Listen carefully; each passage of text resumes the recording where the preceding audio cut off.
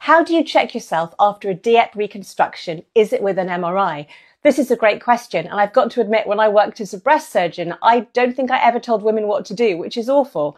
So a DIEP, or a deep reconstruction, is when we take the fat and some of the skin from your tummy between your belly button and your pubic area, and we put that into a pocket where the breast used to be. So you've got the breast skin with a little circle of skin where the nipple used to be. If you were having a delayed reconstruction, you may have gone flat in the beginning, and then we've brought in all the skin, so you have a new breast made completely of your tummy skin and fat. Now, we hope that breast surgery removes all the breast cancer cells, and we give you treatments like radiotherapy and chemotherapy and Herceptin and hormone blockers to stop any cancer cells left behind waking up, because they are invisible to the naked eye.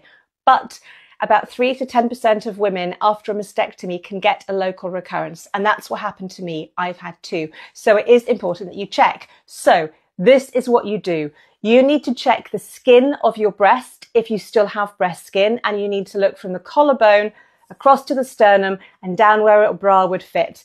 You look at this area and you're looking for the same things that you look at before you had breast cancer. So a little red spot or an ulcer on the skin that's not healing, a rash, a new lump, dimpling, anything that looks different needs to be checked out. There's a video on my YouTube channel. I'll put a link in the caption so you can watch it there, but you must keep checking. It's really, really important.